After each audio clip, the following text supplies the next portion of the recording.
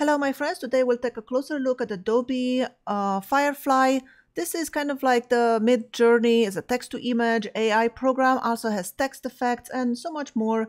And I have the beta version. I just want to show you a quick look on how you can use this for product photography. Now when you open Adobe Firefly, this is the way the program looks like. You have text-to-image, you can generate text effects, recolor vectors.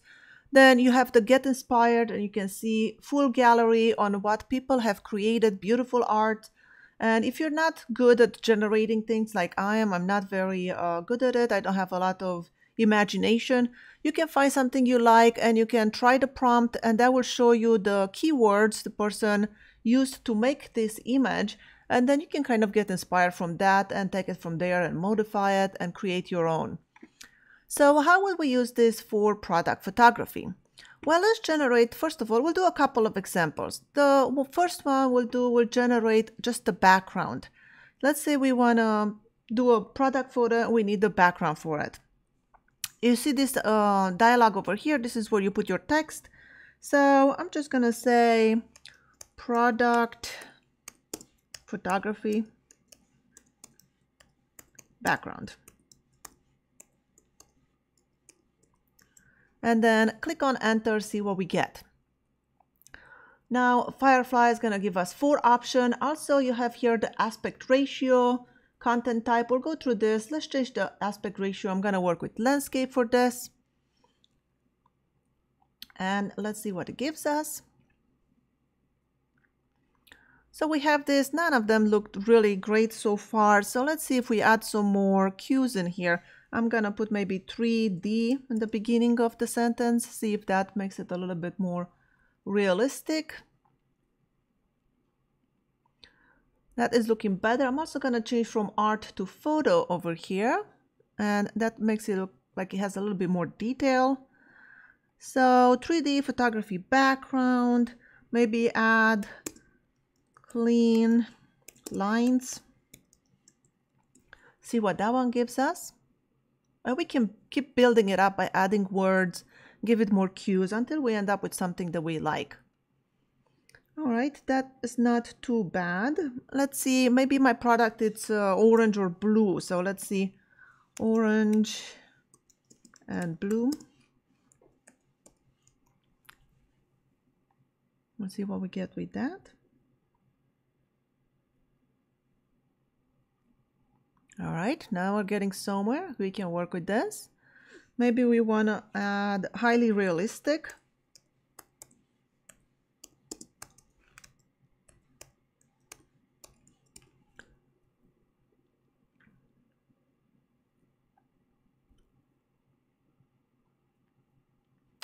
Not bad. Let's say we like this one over here. If we want to see more the same like this, you can click this show similar. And it should give us 3 different options that are similar. All right. I'll show more similar because I don't like any of those.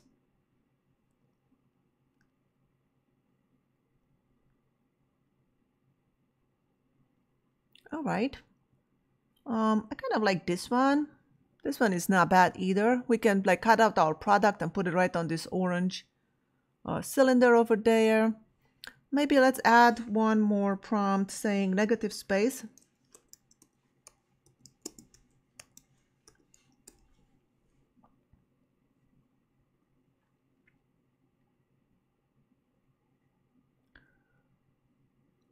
All right, let's say we like this one. We also have here styles. If I open up this style thing, we'll get all kinds of styles. If I go to all, we can do like fantasy. That would not help us for product photography, obviously.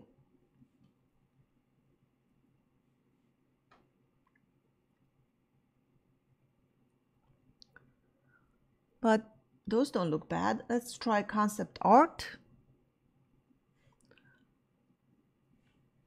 Generate.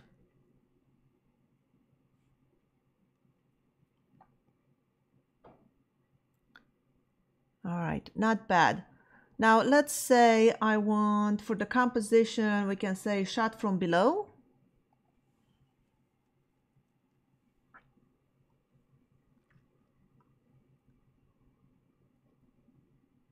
And this one is not really from below. But you can see how you can use something like this and put your product wherever you want. Just make sure you pay attention to the lighting, where it comes from, and so on. And you can create your own backgrounds. Now let's look at something more realistic, like more what I would use this program for. I took a photo the other day just with my phone in my shop. I built this tissue box. Now this is just a snapshot with my phone. It's nothing, fancy about it or anything. And as you can see, my woodworking shop, it's just in my garage, so it's nothing fancy about it. What if I want to cut out this tissue box and put it on a nice, woodworking shop? Well, let's see how we can generate a background for that. So for this one, I'm going to say square brown tissue box.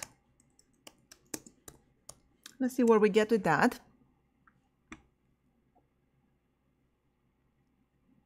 All right, that's just a tissue box. That's a good start. Now I'm gonna say in a woodworking shop. All right, let's see what that one gives us. That is not bad. Maybe I'll add in the beginning here a side view.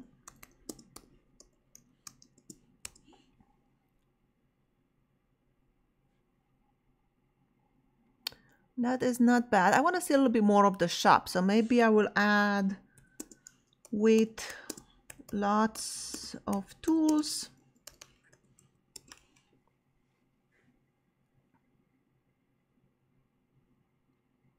All right. Maybe I want side light because that's the way I was planning on shooting my box. So let's see what that gives us.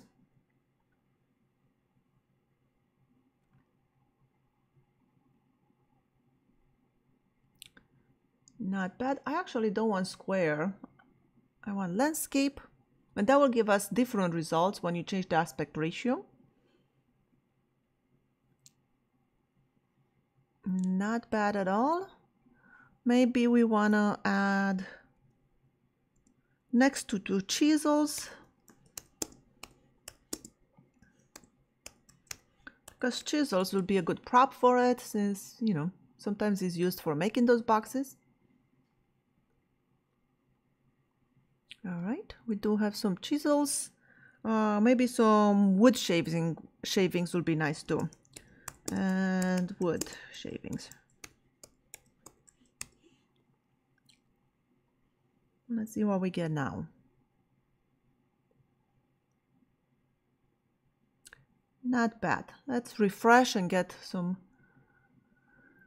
new images until we find something that we like and we could use.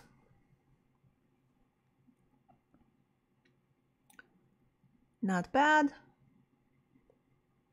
And as you can see, it's just a matter of time until you find the image that works for you and you feel you could use. Not bad. Then I'll change it to photo and so on. As you can see, you can create different images, and then, like I said, just make sure you pay attention to where the light is coming from when you shoot your product and replace it into, this image. Let's take a look at the text effect. For the text effect, you see people have generated all kinds of, and you can do some really cool stuff with that. So let's see if we enter the text. All right. And then the text effects, let's say liquid gold.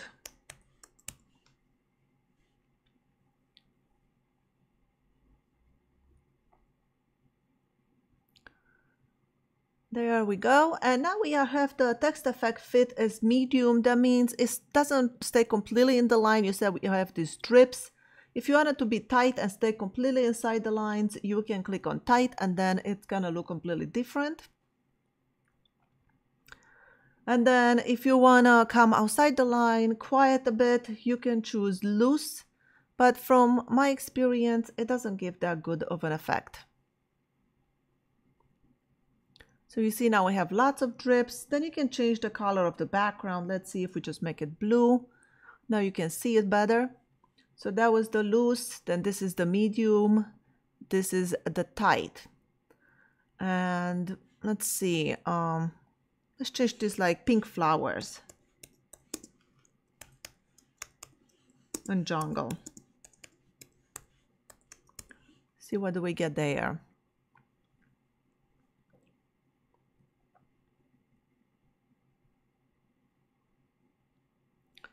So this is what we would get on the tight effect. In the medium, we will get some outside of the letters.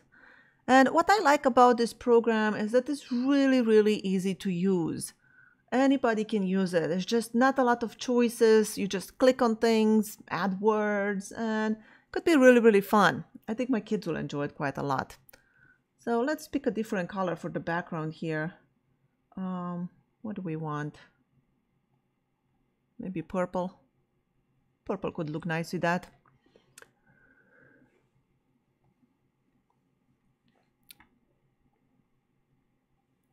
You see some cool art people made. This one, let's see what jungle vine with birds. So let's try that prompt. Jungle vine with birds. Let's make it blue color.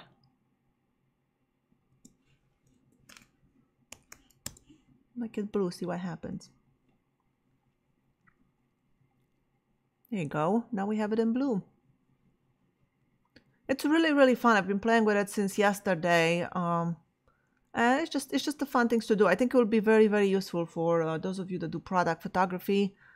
And that was just a quick overview on how it works, what it looks like. I hope this was helpful to you. Thank you so much for watching. My name is Skylar Ewing, and I'll see you in my next video.